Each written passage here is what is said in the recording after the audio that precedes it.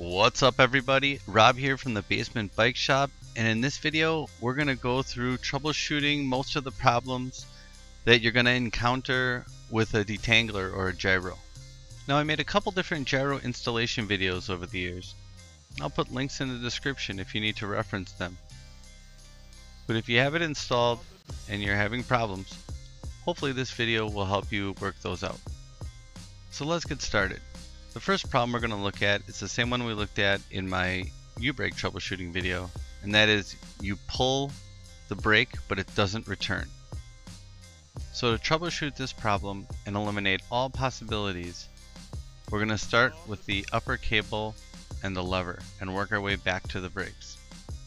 We'll start this by disconnecting the upper cable from the lever and from the detangler unit itself. All I did is line up the slots in the barrel and the jam nut with the slot and the lever, pull for some tension. Sometimes it can be a little finicky, especially if you've crashed. Sometimes it closes the gap a little bit. After that, we're going to disconnect the upper cable from the detangler unit. Now we're just going to take the balls out of the slots. We're not going to unscrew the barrels. All we're doing is seeing if the cable moves smoothly and freely. If the cable does not move smoothly and freely, then most likely there's a kink in the housing and you'll probably have to replace your upper cable. Our cable does slide smoothly, so we're going to move on to the lever. Now when we check the lever, we're just going to check for the same thing, that it moves smoothly and freely.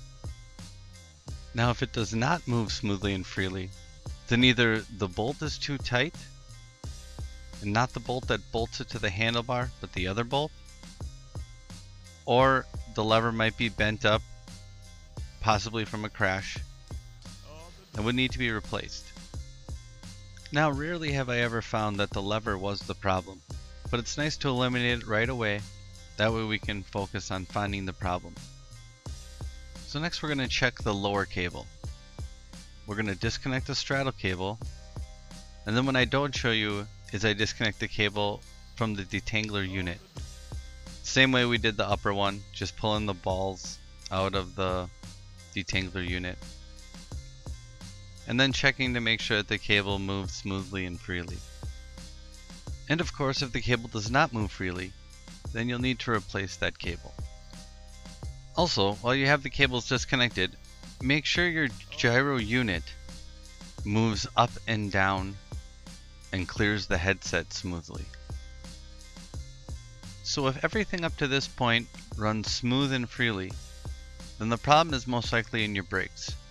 Now whether it's a spring that's snapped, or a spring that's too loose, or there's too much buildup of paint or clear coat on one of the posts, so the arm is not moving freely.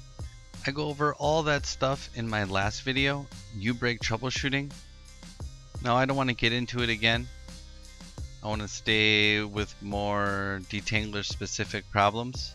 But if you need help with the brakes, if that's the problem, then check out that video. There'll be a link on the screen now, or there'll be a link in the description. The next two problems we're going to get into are kind of one and the same. One of them is that there's a lot of play in your upper cable, like your lever doesn't return all the way, or one of your cable ends keeps popping out of your detangler. Now most likely the problem is that your detangler unit is sitting all the way on the bottom of your cable stops and there's still slack in your upper cable.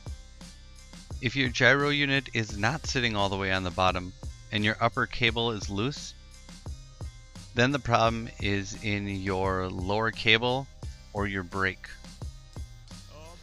So if it is sitting all the way on the bottom, then we're going to take up some of the slack with the barrel adjusters on the top and a little bit on the bottom.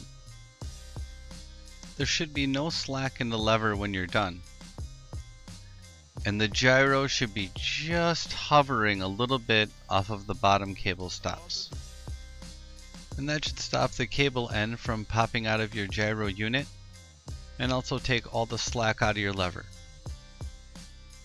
Now, if you cannot adjust your barrels far enough to take the slack out of your lever or lift the gyro just off of the bottom cable stops, then you might have to invest in NARPs to make your cable shorter, or a detangler like the Shadow Conspiracy Sono V2, where it actually has built-in NARPs into the top. The last problem I'm going to get into is gyro flip-flop. And that's where when you turn the handlebars back and forth, your gyro kind of flips one way and then flops back when you turn it back. That's where it's really bad, gyro flip-flop. And I did that by making my gyro uneven on purpose. Now to get rid of that, you're just gonna turn one side up and the other side down to even out your gyro, making sure that the unit is still hovering off of those bottom cable stops. And then once you get it adjusted right, tighten it down. And that about wraps it up. Thanks for watching. If you like what I'm doing, give a like, subscribe, and I'll keep these videos coming.